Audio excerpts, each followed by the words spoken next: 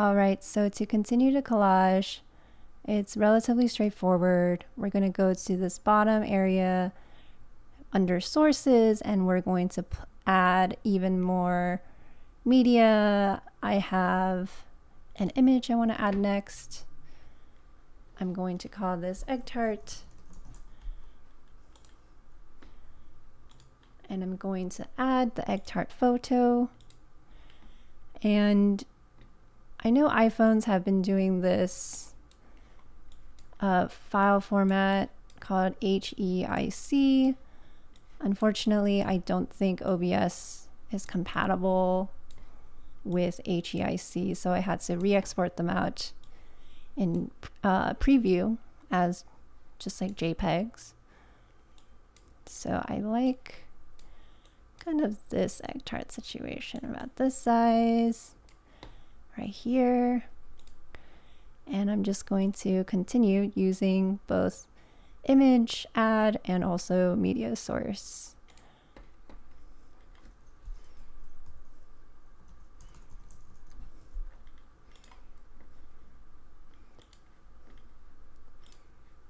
Light shadows, loop. And again, this is a vertical video, so this is flipped. So we're going to transform clockwise.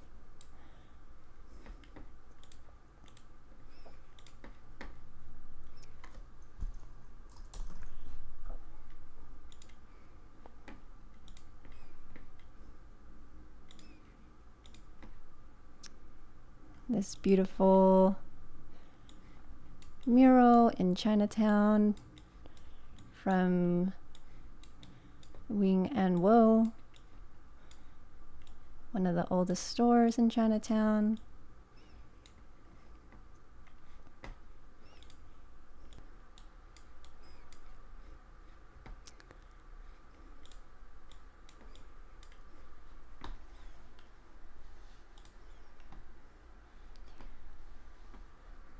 And yeah, so once you go back to Zoom, you'll see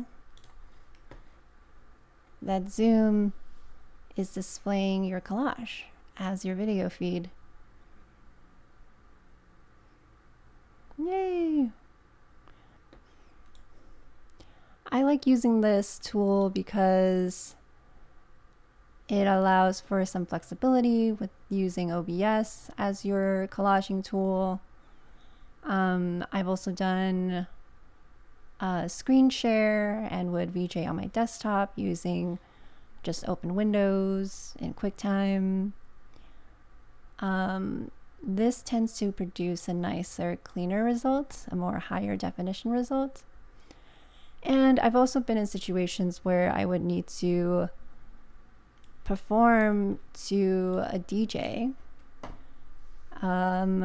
who will be streaming their sound in through share screen on Zoom. So I don't believe you can share your screen visually from another person and then have audio coming in from another person.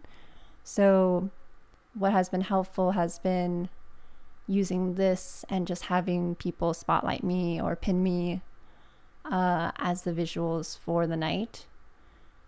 And it's kind of nice and, you know, like less obtrusive when screen share is happening. You know, everyone kind of gets sucked into the screen share on Zoom. So there's some other really interesting things you can do with OBS. You can bring in a window from an application. You can bring in a browser window. So anything that you can have in the browser can also be a part of this.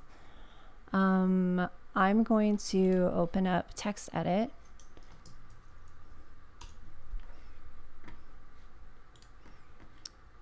And then add window capture, select text edit in this list. Ooh, not that, but that's cool. All right, and now I have this window also in the space, which is pretty exciting.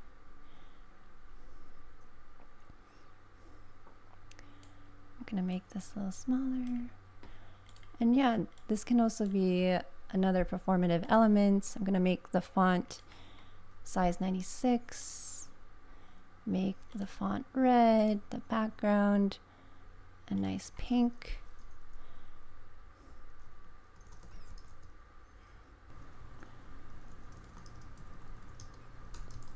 Typing Finding the Sun, changing the font, something a little nicer.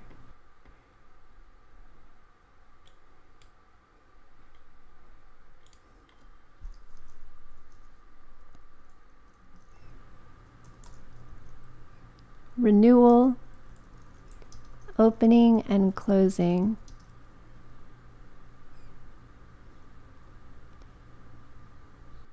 So these were some of the thoughts that I had during our writing exercise, thinking about this time of, you know, things opening back up, going back to normalcy, quote, quote. The sense of renewal, and also the sense of opening and closing, and also this fear of forgetting and remembering.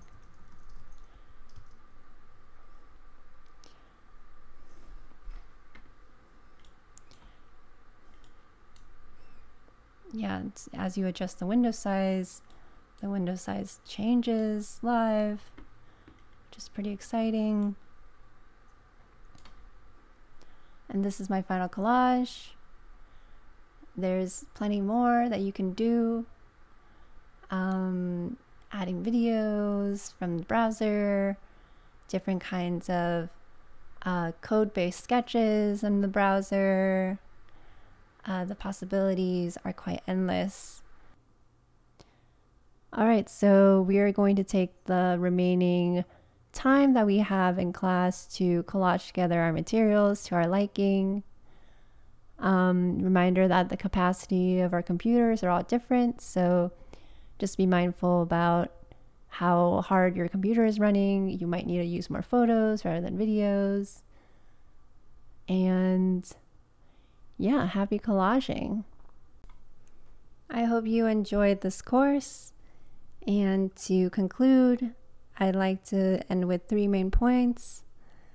I like to think about self-archiving as a place to hold space and self-reflect, a way to build language, and a tool to process and honor complex embodied experiences with community.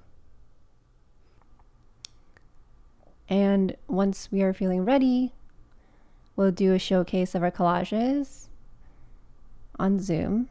So Deandra will spotlight different folks who want to talk about their work or share their work. Or we can just look at all of them together in gallery view. And yeah, thank you so much for sharing space with me today. I hope you enjoyed this module.